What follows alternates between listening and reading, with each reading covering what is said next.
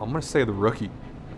Being from Texas was something that always kind of inspired me to, go play, and it's always a tearjerker for me too whenever he gets that call to the big leagues. And calling my dad when I got called up to the big leagues was just kind of one of those.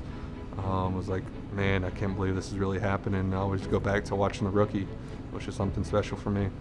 Wow, for me it's the rookie.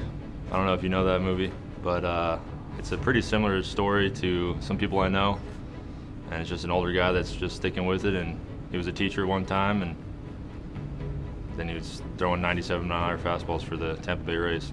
For me, it would have to be the Jackie Robinson story.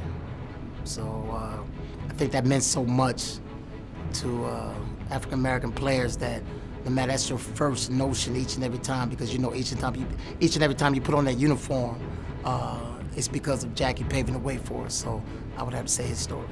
Sandlot, no question. That's I don't know. I just grew up watching it. I think it's still going around. A lot of favorites. It doesn't. I don't think it's going anywhere. I think it'll be played for a very long time. So that's my favorite. The Sandlot for sure, 100%. No question. No question. Yeah. People ever say you look like Benny? I used to hope that people would say that, but no, not as many people say that as that. Yeah, but that's my guy. That's who I want to be. I want to grow up and be like him. Obviously, the Sandlot, it's one of them. I'll say Summer Catch. Not too many people know, but Summer Catch is, for some reason, I just watched that movie as a kid. So probably Major League. I think that's a great one.